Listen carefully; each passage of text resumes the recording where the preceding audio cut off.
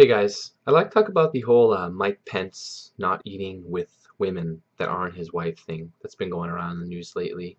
Like, this is something that just makes me laugh and that shows you how stupid the mainstream media is. And, like, the things they actually bother covering on and they say is a big deal. Like, they're trying to make this into a story. And I think most people looking at this are like, whatever, who cares if he doesn't want to eat? Like, most people understand that yeah, most guys don't want their women eating alone with other men, first of all.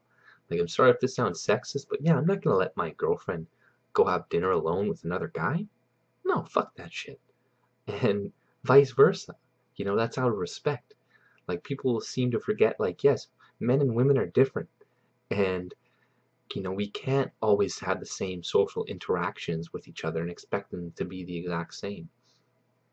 So it's not weird that he doesn't eat alone with other women. That's respectful. That's just being respectful. Now that doesn't mean if you do you're disrespectful either, but it's not a big deal.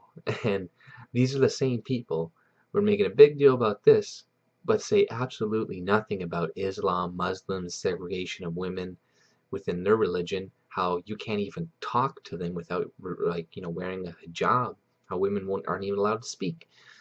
Trudeau in our country goes speaks at a segregated mosque. Nobody talks about this. Nobody makes a big deal about this, or the liberals don't.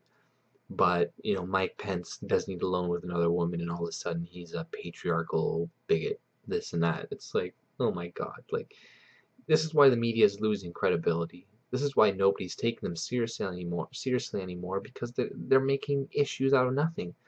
And when like no more evidence comes out about this whole Russia thing too, they're going to lose even more credibility. So they just keep digging themselves in a hole.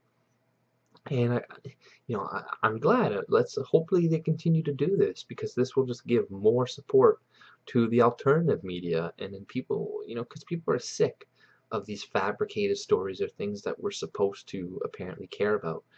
But a lot of the times, like the transgender things, all these different laws, people don't give a shit. There's like 2% of the people who actually care. Everybody else is just trying to, get on with their lives. So this whole Mike Pence thing is just, a red herring to distract from the real issues. This is not a problem.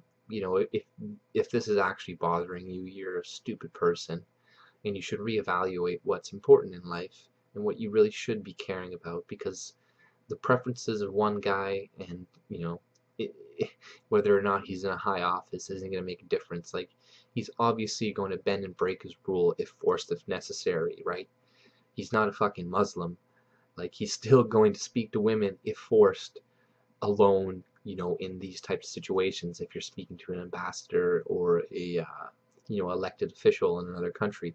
So, yes, he's not going to just, you know, and yeah, there'll be other people in the room too, and there's very few times when you just want two people alone speaking anyways, especially in government. You want that stuff to be transparent. So this whole issue, you know, this is why the mainstream media is losing support. Stop covering this shit. People will start taking you seriously, but actually don't take my advice.